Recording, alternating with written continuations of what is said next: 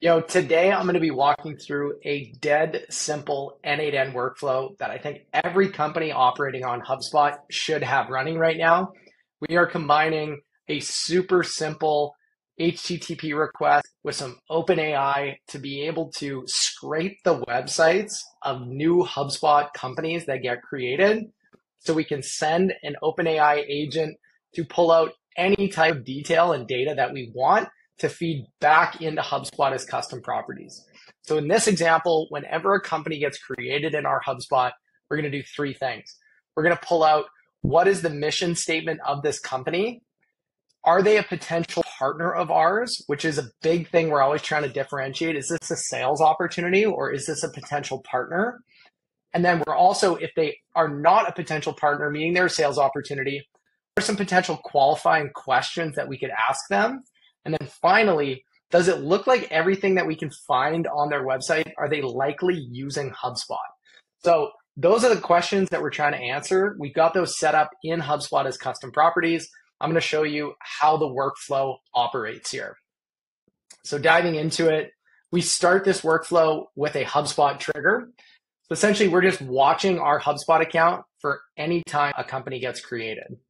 What that returns is essentially gives you an event ID, an app ID, but it also returns the company ID. So the next thing that we do in the workflow is we actually go and get that company. So we're just basically bringing in the JSON company ID from the original trigger, and that's going to feed out that specific company and all of its related data. From there, we can use the information that we get from our HubSpot in the next part of the workflow, which is sending an HTTP request to the domain of the company that was just created. So essentially what this is going to return is a whole bunch of data that includes all the formatting, but essentially this is the entire website text that gets returned in this HTTP request. So from there, I'm using a little bit of error handling, which is sometimes, if there's a firewall or if the website's just not active, we want to error handle that. So we use the true false branch to just pick up different error codes, or if there's an error name in the HTTP request, to filter those out. If we do filter it out, we basically just update the company to say that the AI enrichment status has failed. From there, if we do not see an error and we got a successful scrape, we use this HTML to Markdown object. And all this is going to do is basically pull out all of the extraneous formatting so that we can have something that's a little bit easier for the OpenAI model to actually comb through. So it's just more so looking at text and links that are present in the website copy. So here I'm just using an OpenAI model.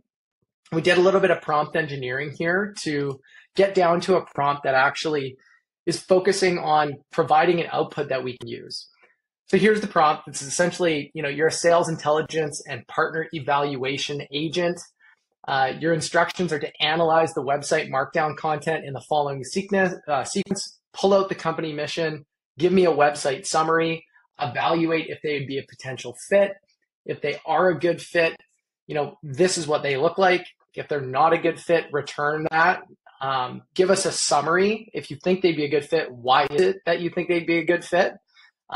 Some examples of companies that would not be a good fit. From there, we do do they use HubSpot?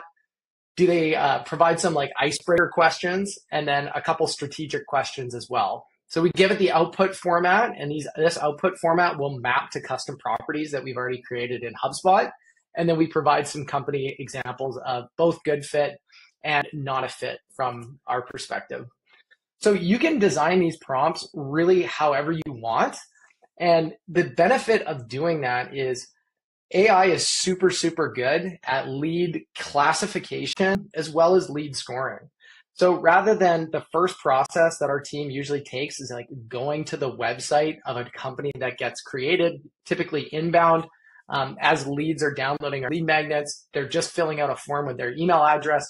We're taking that domain, sending these AI agents to go classify and qualify as much of the information as we possibly can, just to speed up the process of information gathering so we can filter through all the inbound leads in our CRM that much more effectively. So as we get that structured data output, what we do is we send that information back into HubSpot. So you can see the content from the OpenAI model comes out. We've got it structured as JSON, so we get really cleanly company mission, website summary, partner fit summary, uses HubSpot as false. Here's an icebreaker question, 3 strategic questions. So what we're doing is we're just mapping that to the last object here, which is updating the company. And you can see I've just pulled out the custom property. So in our HubSpot, we have a custom property for company mission, company summary, potential icebreaker, strategic question 1, 2, 3, partner fit summary, likely uses HubSpot. And then at the end of this, we're updating the AI enrichment status to complete. So in our HubSpot, what that's created for us is we come over to the company record. We've got all this great information that we can see about this company that was just created inbound. So there's some like cool strategic questions here. You know, are you currently managing and automating guest communications and promotions across your diverse offerings, especially during peak and off seasons? Right? As a family operated resort with a strong digital presence, how are you leveraging data to personalize marketing campaigns and improve customer retention year over year?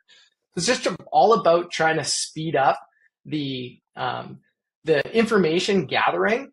And then what we do is when we're filtering out inbound leads, we use this partner fit category as a way to just determine the type of nurture sequence that we want to put these companies on.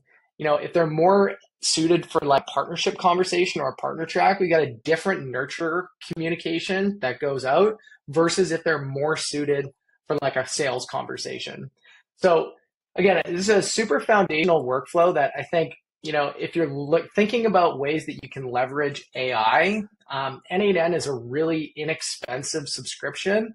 It allows you to use these models and take and manipulate data that you're already getting in a way that can become super, super powerful. So anyways, I wanted to share that today. Like I said, I think it's a foundational workflow that you should be building for your company. The prompt engineering side of this too is just gotten so much easier when you use AI to actually build these prompts. Just takes a little bit of reiteration. I love to use Claude personally. Gemini is also pretty good, but I find Claude is just super great at actually writing prompts for other AI agents. So that's how we developed that prompt. If you'd like me to send you this workflow, I can send you the template and you can just upload it into your n8n. Just comment down below workflow template and I will send it over to you. And if you also want the prompt, feel free to let me know and I can send you the prompt for the OpenAI model. If you get the n8n template, the prompt will be included in there. So hope this was helpful. As always, if you are getting into this stuff, if you're working on n8n, working with AI and automations, I'd love to connect with you. Feel free to send me a connection request and hit me up with any questions. Thanks so much.